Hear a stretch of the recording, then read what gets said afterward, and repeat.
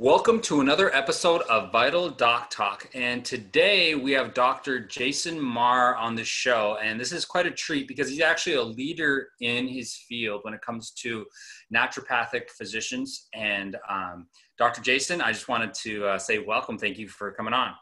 Hey, thanks for having me, Vlad. It's a pleasure. Awesome. So why don't we just dive on right in with your background? Why don't you give us kind of a quick bio of how you got started in the field, what motivated you, did you always want to do it? And then, kind of what your vision is for the future. Sure. Yeah. Oh man, it's a loaded question. Well, I guess I'm a naturopathic doctor. I've been practicing in downtown Vancouver, British Columbia, up here in Canada for about 14 years now. And I think I always knew when I was younger that, I really wanted to help people and get involved probably in medicine or healthcare. I think I tossed around ideas like optometry and physiotherapy and stuff like that a lot. And certainly conventional medical school, but naturopathic medicine just kind of seemed like the right fit because it was sort of, when I looked at how naturopathic doctors could practice and the freedom to do that, it kind of let me blend all of my entrepreneurial attitudes and experiences into a medical practice and still help people in that way too. So it really fits sort of the full gamut of all my experiences that it sort of, accumulated to that point in my life. But today, as a naturopathic doctor, I really think of myself in a lot of ways as more of a performance and productivity coach. I certainly work as a consultant and coach people directly, as well as organizations. But I'm also the chair of professional development at the Boucher Institute of Naturopathic Medicine. So that's our major naturopathic college up here in Canada on the West Coast. And so it's really about teaching other healthcare practitioners and specifically naturopathic doctors to be good business people and to be good entrepreneurs and understand, what options we have as far as building our careers and our practices. So that's sort of, how I got to where I'm at this point. Yeah. And I remember we spoke, and one thing that you said that really stood out to me is you said, saying you're a naturopath is just kind of like saying you're a doctor today. Right.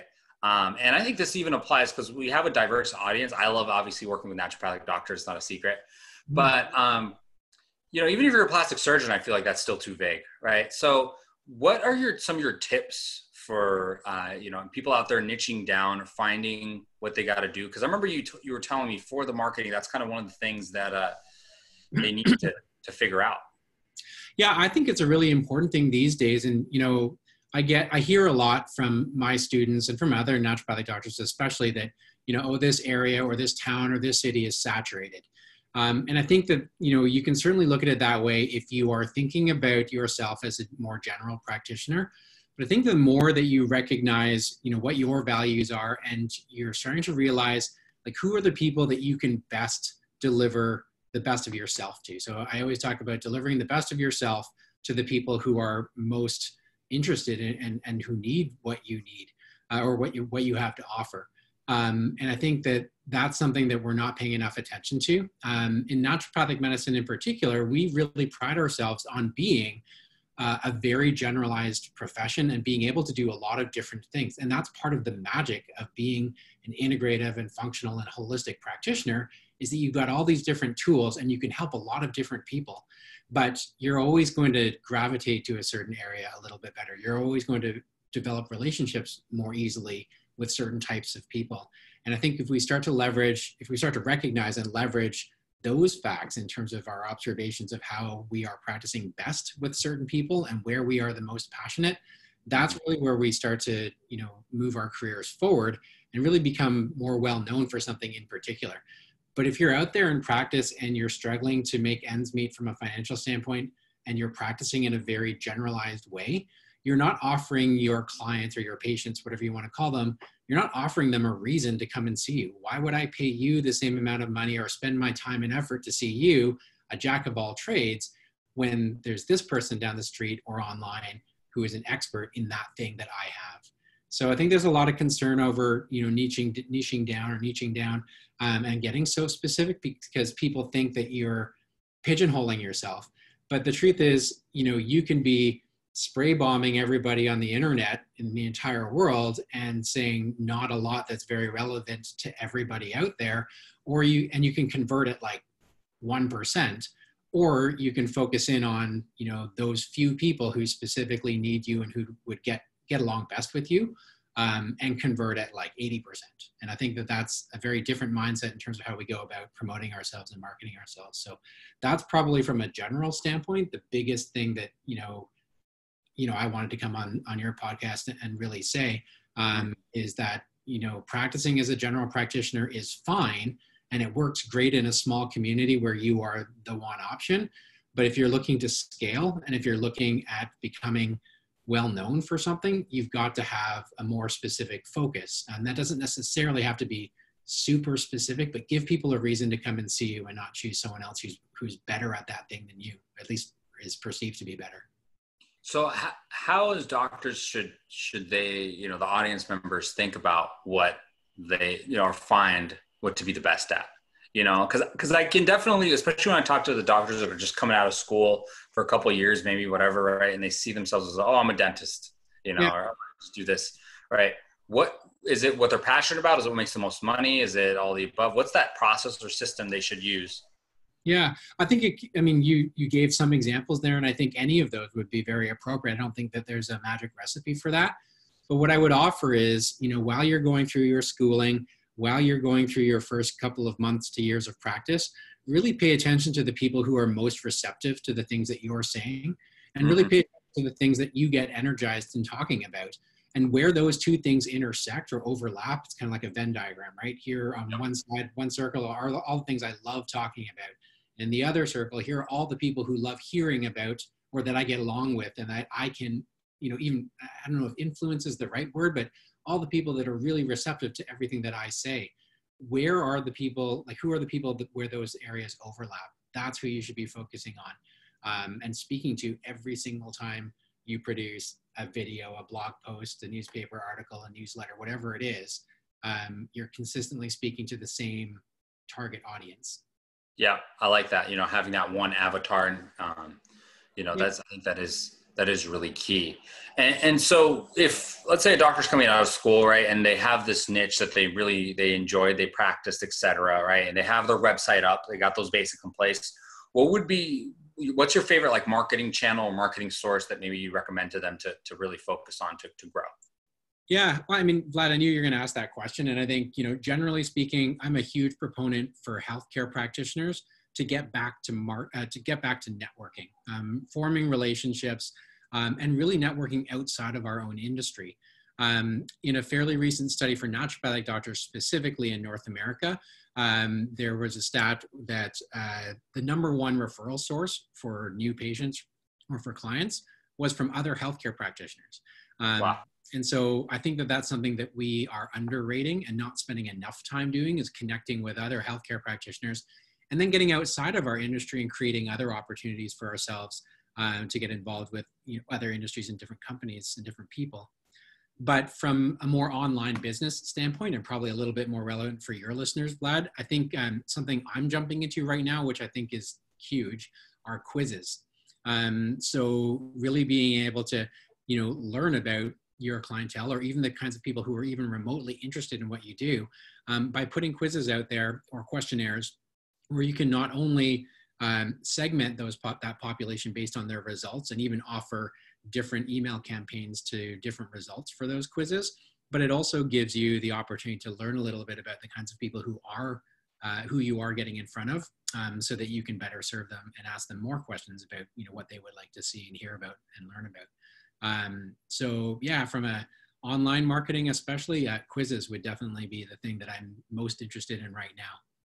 Interesting. And how are you distributing those quizzes? Is it you just put it on the homepage? Is it through email or? Yeah, I think you got a couple of options. If you're someone, I know a little bit about what you do, Vlad, so I'm trying to tailor this to more likely some of your listeners. So for those people who have an email list already, you could just put that into your email newsletter, and just ask for their help and just ask for their opinion, and to throw out that quiz. You're seeing a lot more of these, software as service type programs that allow you to generate quizzes online, and basically turn a landing page into a quiz page. And you can link that to your social media accounts like Facebook and stuff like that too. You've all seen those things like find out what kind of cartoon character you are. It's the exact same platforms that can serve you in the same way. So yeah, I think it depends on where you're at. If you've got an email list, you should absolutely be leveraging that. If you're a little bit newer to that and you're trying to collect and build an email list, Quizziz could be a great way to do that as well, and to build your email campaigns. I like that. I mean, we've never talked about Quizziz on the show before. You know, we've talked about TikTok on the show. We've talked about, you know, Instagram influencer campaigns. So this is good. I was like new territory. Now, what should the quiz be about? You know, let's pretend I'm a dermatologist, right? And I specialize in whatever teenage, you know, I don't even know. I'm completely, this is how bad I am at this. But basically, you know, let's say you have your niche, right? How would you what would the quiz be about? Well, let me give you an example that I'm working on right now. I mean, I'm not afraid to share that. It's, great. It's fine for me. So a big part of my platform is around resilience. It's the name of my sort of executive medicine program as well, and the platform that I'm really leaning into launching and really rebranding around right now. And so there are some existing questionnaires around and quizzes around resilience already, many of which are validated and for which there are lots of research. What I'm trying to do right now is acquire the rights to use a short version of a particularly validated resilience quiz and turn that into a quiz online. The idea being you can segment the population. So if you score between, I don't know, 0 and 50 on this resilience score, they're going to get one landing page. If they score between 50 and 75, another landing page, and you know, 75 or higher, they've got really high resilience. And so what's important about that is it helps with your conversions, because then you know what conversation to have with those people. So each of those different landing pages could be segmented to a different video that you've recorded that is a bit more specific to that population. So, you know, under 50 on that score, hey, it seems like you've struggled with resilience, you're experiencing this kind of thing. Here's how I might be able to help you, or here's how a naturopathic doctor might be able to help you. We can't be treating through that, so it's very important especially for those of us who are regulated healthcare practitioners, we have to be very careful about not treating through that, but to be able to segment and sort of like quasi-diagnose people based on something like that, to give them an idea of what you have to offer. It's almost like an automated meet and greet or discovery call, depending on, you know, how you frame that.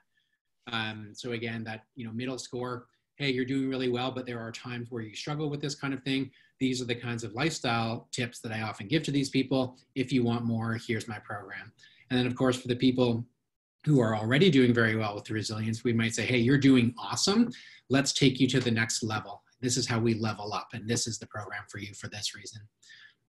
So that's just one thing that I'm sort of digging into a little bit more right now, and what I'm trying to launch with Quizziz at the current time.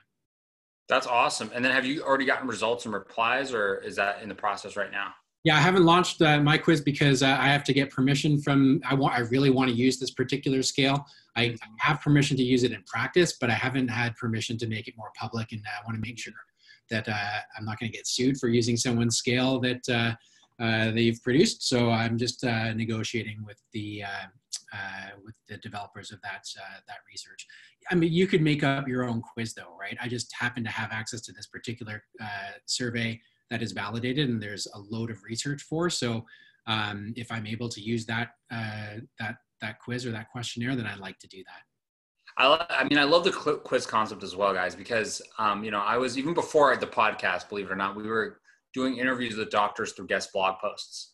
And one of the psychiatrists who just retired, she told me her number one source for conversions on her own website was this quiz for like, am I healthy enough, or do I need, you know, what kind of psychiatry services or whatever, right? So she said like that was the best thing for her. So this is, you know, just validation to that. It gives people the opportunity to feel like it is more individualized right from the get-go, right? It's not just a one-size-fits-all, here's my program, everyone should do it. It's, this is tailored to me, and this message or video at the very least is for me. That person really understands me. That, you know, there's a sense of empathy that's built into that. I don't know, Vlad, how much you've spoken about on your podcast, like the idea of like story branding, essentially, and formulating a story around your client and positioning them as the hero or the protagonist in that story. But a big part of that is positioning yourself as the expert guide, right? So your patient's Luke Skywalker, you're Yoda. What do you have to offer them that's going to be able to help them overcome their obstacles? And part of engaging them is really, understanding what are the pain points that I can empathize with, so that they feel like, yeah, you really understand me. I want to work with you because of that, under that level of understanding, right? I really like that. I never thought about myself as Yoda, but that is a great way to do it, guys. So switching gears a little bit, right? You've seen coronavirus obviously cause a lot of different havoc in the field. What would be your advice to doctors out there who's obviously been impacted by it, and they see I remember one of the guys on one of our groups here, he said, I have 4 or 6 practices, 4 of them got shut down, right? Yeah. What are your words of wisdom there? How should they be spending their time? Spending your time, you should be spending your time looking for opportunities. And I mean, that seems like such a generalized thing, but I think everyone just assumes, oh, the pivot here is to go online. The pivot here is to create an online course. It's to do more social media. It's to throw more money into Google ads, and all of those things are really relevant. But everybody else is also doing that too, right? So I think it's, again, really paying attention and leaning into the things that feel most natural for you. And if that's creating an online course and you've got the time and effort and energy to do that, you should 100% be doing that. But it's more about paying attention to what's working for you, and what's not working for you. Some people who've during this period of time as healthcare practitioners, we've tried pivoting to telemedicine and virtual office visits, and honestly, that's not for everybody. And some people are realizing that, and that's okay. I think that it creates other concerns about the potential of something like this happening again, as soon as this fall. Perhaps, we're talking about second wave effects likely. Yeah, they're saying that, in October and November. So you've got to put some plans into place. But if you're noticing and recognizing, oh, this is not for me, this is not how I want to practice, that's important too. And don't let yourself, get pushed into making those decisions just because everybody else is doing it, or because everybody else says you should. So I think it's just paying attention to what's working for you, and formulating a plan around that. And that's a big part of how I approach things as a coach in general, is, understanding and observing here. There are opportunities that other people are suggesting, or that other people are trying. There are philosophies out there to try. Let's see how it fits on you. But don't get married to it too quickly, right? I really like that. It also goes back to that Venn diagram example that you were talking about in terms of your niche, right? You got what people are influenced by, or I guess I would say what people you feel like most enjoy doing business with you on, and then what you enjoy, and then, the one in the middle. So if I was a doctor listening, right, and if let's say you had, all their ears, what would be the next step for them to, I guess, implement what you've been saying here today? Would it be to start with a quiz, and go down that route? Would it be just refocus on what, are they really passionate about what they're doing? Are they niched down correctly? What do you think their next kind of tangible step should be? Yeah, well, I mean, I kind of mentioned 2 things. So, I mean, as far as the networking thing goes, which I touched on, but I wasn't, really in depth with, but I do think that that's one of a huge issue for healthcare practitioner. We just don't do that. And honestly, guys, like every other industry still does that. I met Vlad in exactly that way. It was just a random connection that happened to work out. And we were like, hey, let's do a podcast together. But you don't get those opportunities if you don't reach out for them, and you don't take advantage of the opportunities that are presenting themselves in the first place. So actionable item here would be 1 hour minimum per week of networking with people outside your industry, people who are not healthcare practitioners. Hang out with them, have coffee on Zoom if you have to. It doesn't matter, which is even cooler because now I can be having networking meetings across the country, across the world. Vlad and I don't live anywhere near each other, as an example. So that would be my one most actionable thing. As far as the more online stuff and quizzes in particular, I think jumping right into quizzes is tough if you've not got the infrastructure set up for that already, meaning like you've got to have your email list, like an active campaign, or I don't want to name brands. I guess I should do that, but you got to have an email list manager at the very least. And again, most of your listeners are probably into that.